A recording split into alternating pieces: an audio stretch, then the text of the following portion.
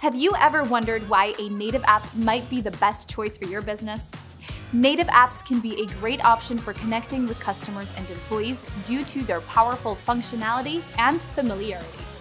In today's video from our series on how to create an app without coding, we'll discuss native apps, their advantages, their drawbacks, and how to choose the right app developer for your business. I'm Alex from Jotform. Let's get started.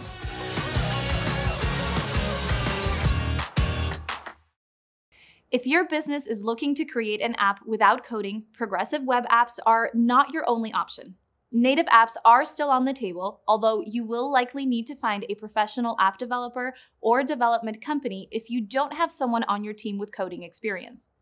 It's important to note that native apps are platform-specific, meaning that they are coded in a language specific to the end user's mobile device, whether it's Apple or Android. This causes native apps to function more powerfully than progressive web apps.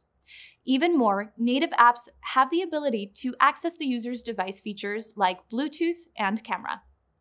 The majority of end users already have more than one native app on their device, as native apps have increasingly become the standard choice for mobile devices. If you have the time and resources, creating a native app can have several advantages, such as increased brand awareness. Because users can find and download native apps from the Apple App Store and Google Play Store, your app quickly becomes available to a wider audience. Speedy performance. A native app is built for the platform it lands on, meaning it is faster and more efficient than a progressive web app. Offline access. Just like a progressive web app, users can access native apps with little to no internet service whatsoever. An intuitive experience for the end user. This is because native apps are easier to navigate due to their familiar look and feel. While there are clearly many advantages, there are still some drawbacks to creating native apps, such as high development cost. In addition to the cost of app creation, hiring a developer can be thousands of dollars. Not to mention, businesses may need to pay for ongoing app maintenance, and native apps require developers with certain skills like Java programming. Time-consuming development. Generally, native apps take about 6 months to develop and can sometimes take even longer to complete. End-user updates. Using progressive web apps, updates become available automatically, but with native apps, users are prompted to agree to install the update. Users who don't update may encounter problems like bugs and glitches, which could cause them to stop using the app or even delete it. Lack of development flexibility.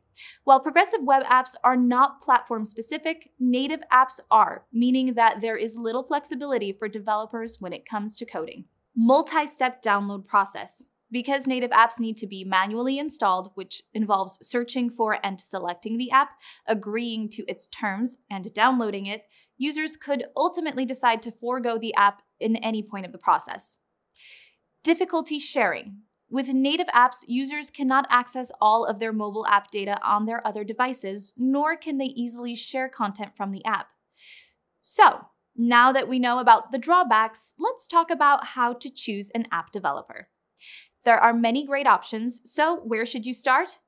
Try to stick with a specialist who has experience and skill with coding language you need, instead of going with a jack of all trades. And be sure to look at what the developer has done previously to see if their past work matches what you want in your business's mobile app. Describe clearly what type of app you're aiming for, and remember to check references and reviews before agreeing to a contract.